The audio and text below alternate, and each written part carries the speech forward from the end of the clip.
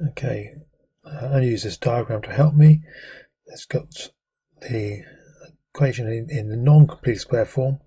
Find the centre and radius. I'm going to put it into completed square form. So I'm going to take this. I'm going to rewrite it a little bit differently to start with. I'm going to do the x's first. So x squared minus 8x plus y squared minus 6y minus 20 equals 0. Now I'm going to complete the square. So that'll be x minus 4 squared. And that will also give me a plus 16. It'll give me the x squared and the minus 8x. And I'm going to have plus y minus 3 squared. And that will also give me a plus 9. So altogether, that will give me a plus 25. I don't want it to be plus 25. I want it to be minus 20. So I'm going to have to take away 45. And that equals 0. And now I can get it in completed square form.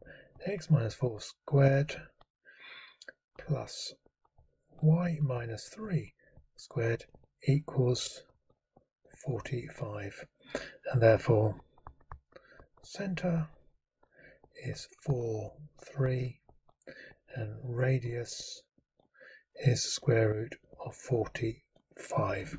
So it does the first bit, so I can put that bit in there. That's 4, 3. Done the first bit. It crosses the positive x-axis at the point A. Find the equation of the tangent to a circle at A. So I want the equation of that. I know it's going to be y equals mx plus c. And I've got to find out what the coordinates of A. So I'm going to draw the tangent in here. Not tangent, the radius in there. And I can see that is 3. We know that length is square root of 45. I need to find out what this bit is here, of coordinates. I could take my thing here and put y equals 0 into there to work out what x is, but I'm going to use the radius because I know that this bit here, if I call that x, the bit I have to work out, I know that x squared plus 3 squared must equal root 45 squared from Pythagoras. So I'm going to get x squared plus 3 squared equals root 45 squared, so that's 45. So x squared, that's 9, equals 36. So x equals 6. So this bit here, x, which equals 6. So A, it's got, instead of being 4 across, it's now going to be 10 across. It's going to be 10, 0. So now I can work out what we got. So gradient of what we got, let's call that O in the center, of OA equals minus 3 over 6, which equals minus a half. Therefore, gradient of tangent will equal negative the reciprocal of that, will be 2. So I get y equals 2x plus c. I need to find c by subbing any point on that line, obviously 10, 0.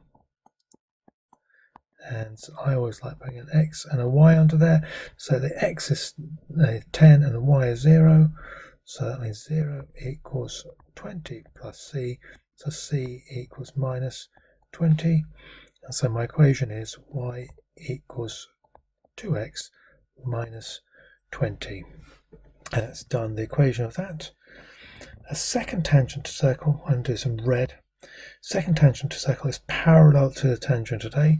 So we're parallel to this line here, so it's going to be the one up here. And that obviously is going to be going back there, and it's going to go across 6, and it's going to go up 3 more. And so therefore it's going to be 6 across, so that'll be minus 2. And it won't just be 3 up now, it'll be 6 up.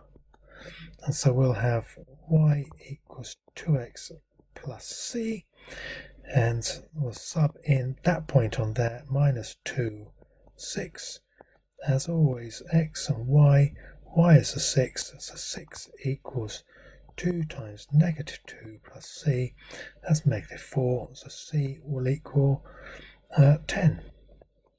So we get y equals 2x plus 10. For part 3, part 3, better write it down there. And the last one I'm going to do in green. Another circle, a centre of O. It lies wholly inside the first circle, so it's going to be something like that. And find the set of possible values R. So the radius here is R, so it's going to be like that. Well, it can't be too big because this whole distance here is root 45. And so R plus this bit, how long is that bit there?